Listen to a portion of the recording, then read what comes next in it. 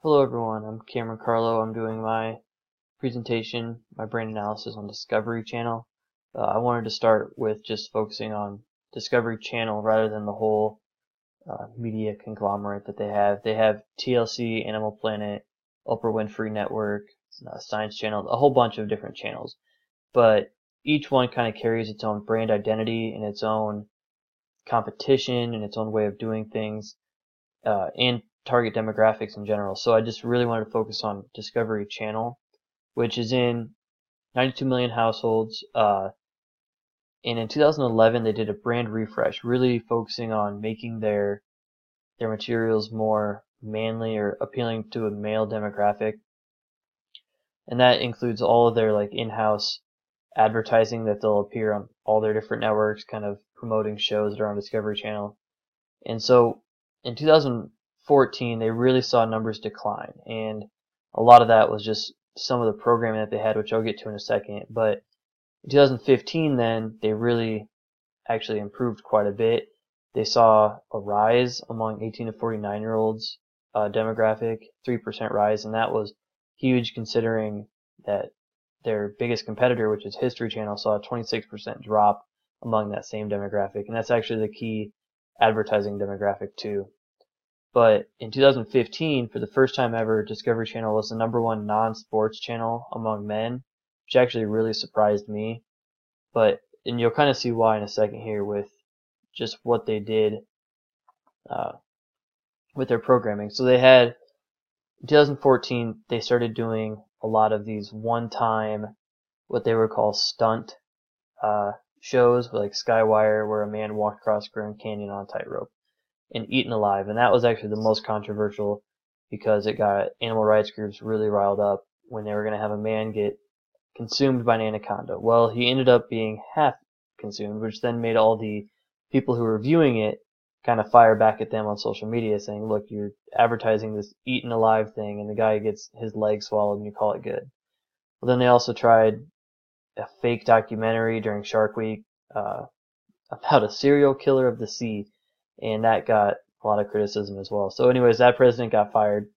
They brought in a guy named Rich Ross who was at Disney before, and he kind of took a new approach to their programming, including kind of capitalizing now on the, I guess, real-time crime drama stuff, and that was Killing Fields, which just I think started airing this month, and it's about, it's a real life story about a guy who comes out of retirement to kind of research a murder he had looked into during his time as a detective.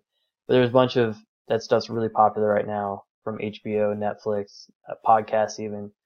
And so they're also doing some documentaries on environmental activism, racing extinction. That was very, very popular. And now Rich Ross is actually pushing a scripted series, and they don't do that at Discovery, so they're kind of breaking new ground there to try to reach into some different audiences. So we'll talk about that a little bit later, but it's pretty daring. And then one other thing that Discovery has is Shark Week, and that is, we kind of talked about the dual brand strategies, I know, this week in our readings, and Discovery Shark Week is a huge thing on social media. It's really popular. I mean, it gets referenced all over the place, even in, I think the movie Step Brothers has a big segment on it.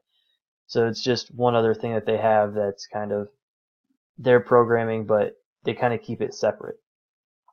So some of the strengths that you're going to see with Discovery Channel is the brand refresh really did grab a hold of the male audience, and they did really grow their audiences. Well, they also want to expand that now to the whole family, and they're finding ways to be creative with programming. Shark Week's been around forever. Moonshiners has been around, I think, for a few years. That's about families or some people who create their own moonshine and sell it. And then documentaries, they're trying all new sorts of things with that, and that's going to be pretty interesting, including series that are documentaries or just one-time documentaries. So their weaknesses is they're starting, like I said, with script series, and they haven't done that before, so that's going to be really interesting to see. They're also fighting off the images of that stunt programming that we talked about from 2014 that got the president fired.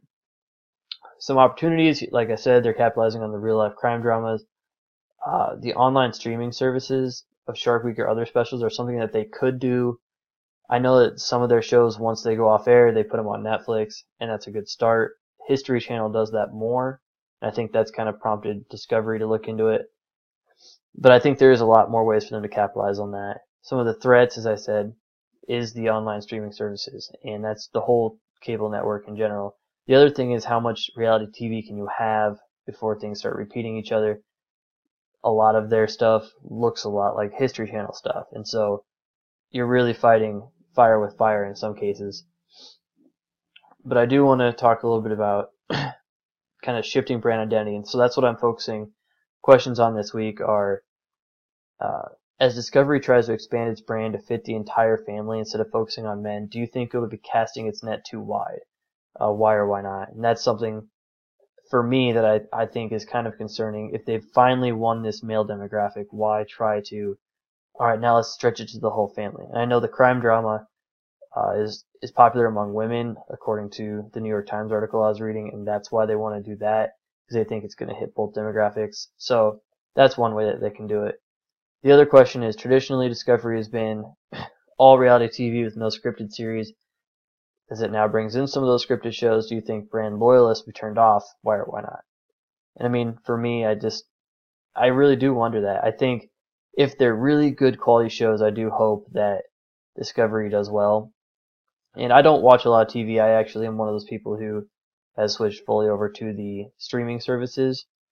So, but because I'm also in the media, I like to keep an eye on what's happening and how people are adapting to some of that. So I think for me, it's going to be turning for Discovery to find that avenue online where people can stream their services, whether for a fee or they hook in with Amazon or